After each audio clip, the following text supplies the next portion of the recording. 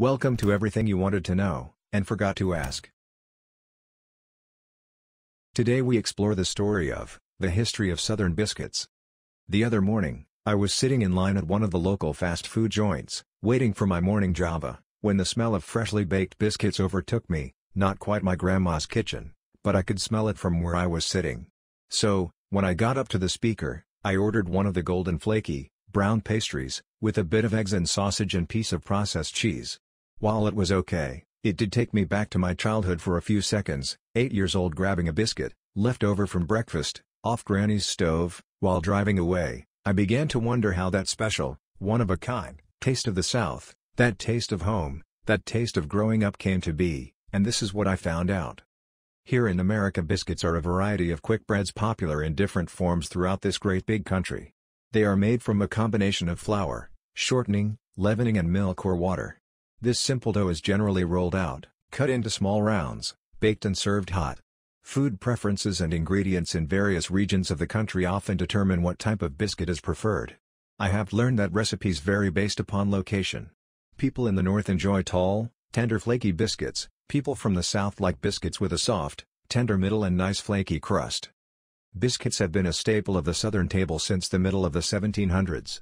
This classic bread is made in tons of ways, including the very hard-to-create beaten biscuit, which is made by beating air into the dough with a rolling pin or mallet with 100 strokes, the buttermilk biscuit, my personal favorite, and the drop biscuit.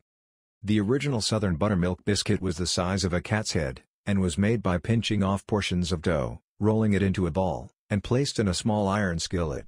This delicious and comforting food has remained as a staple of the classic southern meal up to this day.